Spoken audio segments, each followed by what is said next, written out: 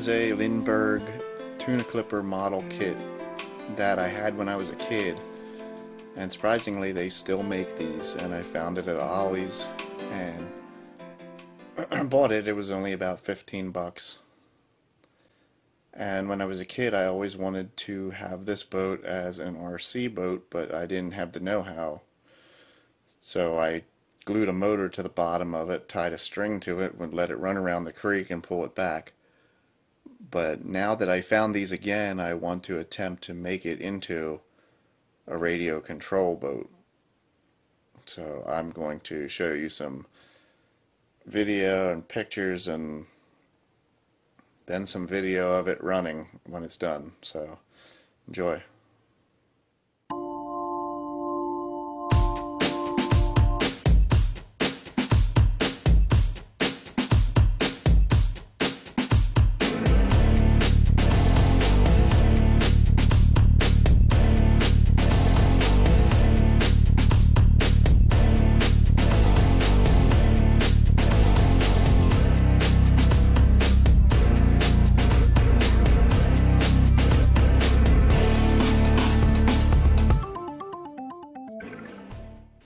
Let's start with the back where the propeller shaft is and the servo.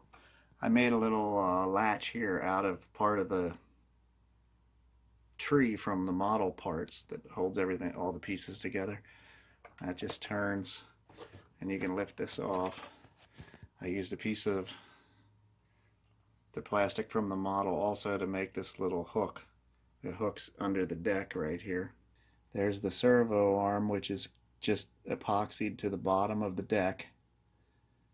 That deck is glued in. It looks a little sloppy because I used white hot glue just to make sure if I ever had to get it out I could. For the propeller shaft I used a piece of this here for RC servo arm controls. I cut a piece of that, basically like a plastic piece, a soft plastic piece that holds like the antenna up for RC cars and things. I used that as the stuffing box for the prop shaft.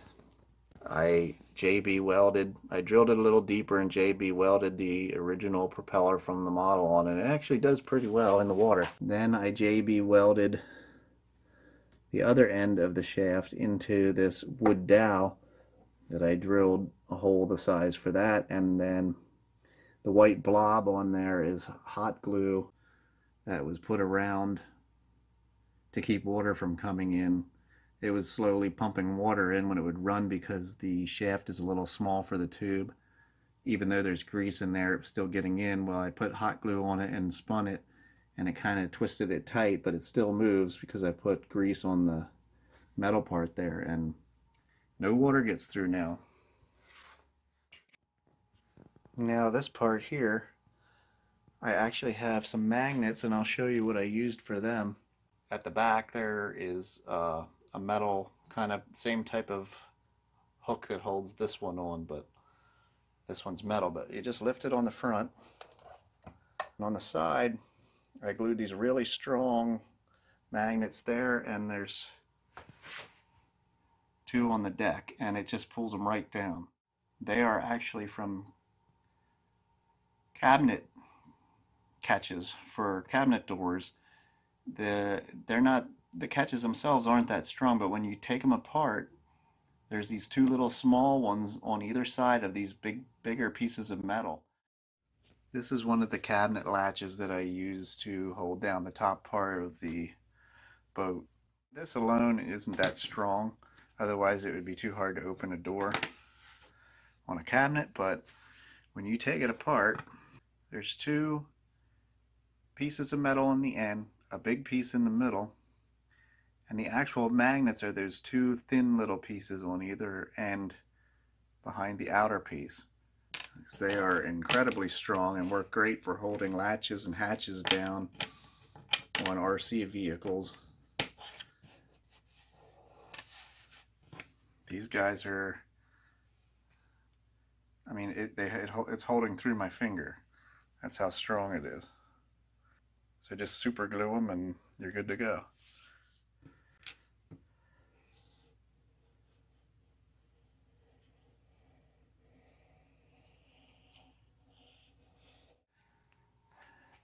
and it's kind of hard to see now,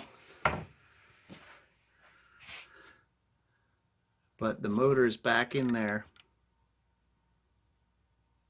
It's kind of a mess. I just threw it. I used a speed controller for a brushed motor, a 2.4. I used a brushed speed controller from an old RC plane, 2.4 gigahertz receiver, and I had these old nickel metal hydride batteries laying around, so I decided to use them because they still hold a charge really good. There you can see the motor a little better and the wooden mount that I made, and then I just used a metal U-bracket over that, screwed it to it. For the battery, there's just some Velcro strips in the bottom of the hull. They're white, so they're a little hard to see. Before she goes out on her maiden voyage, we're going to put the receiver and things in a balloon to protect it from water if any water does get in there.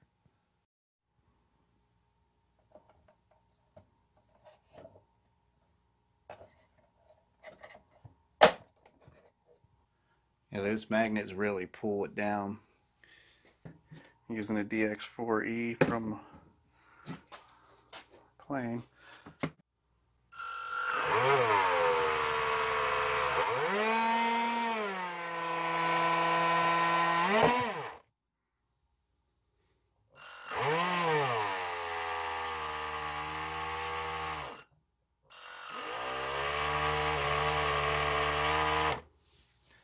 It's going to have to be run on like the lowest speed probably, because this motor is way too big for this boat.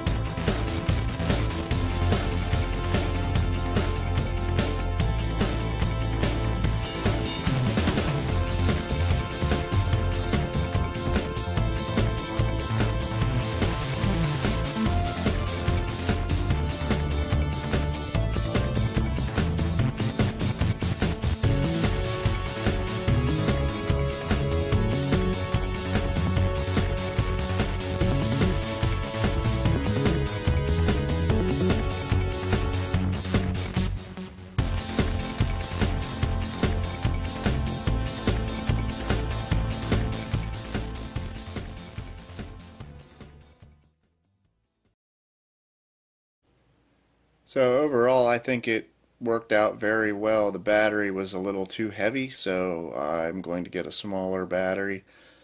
It was just a little too heavy in the bow and wanted to kind of roll a little bit, take water over because it's so small.